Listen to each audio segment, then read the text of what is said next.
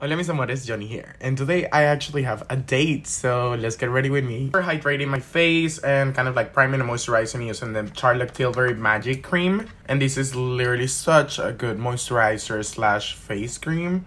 I just love it. For foundation, I'm gonna go with the Anastasia Beverly Hills Luminous Foundation. I'm gonna do 2 pumps in my forehead, 1 pump on my face, and I just start blending and spreading this out. Concealer, I'm gonna use the Born This Way, and I blend with my sponge. I'm gonna blush using the Huda Beauty blushes, and this I'm gonna do it in like a C motion in here.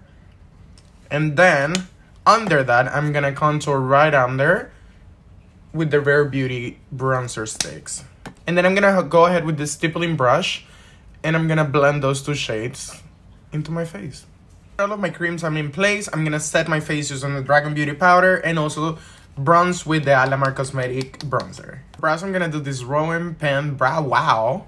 For this look, I'm not doing any eyeshadows, but I do want to have a little bit of shimmer in my inner corner. So I'm taking the Fenty Beauty Chills, and I'm just literally pressing that in the inner corner. And I'm also gonna apply a tiny bit under my brow to lift my brow even more. I have to say I'm pretty nervous. I haven't been on a date in a while, and I'm excited. I'm gonna apply the Anastasia Beverly Hills mascara.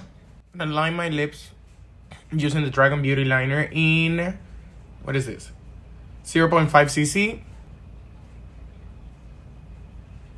And voila, mis amores, this is the final look. What do you think?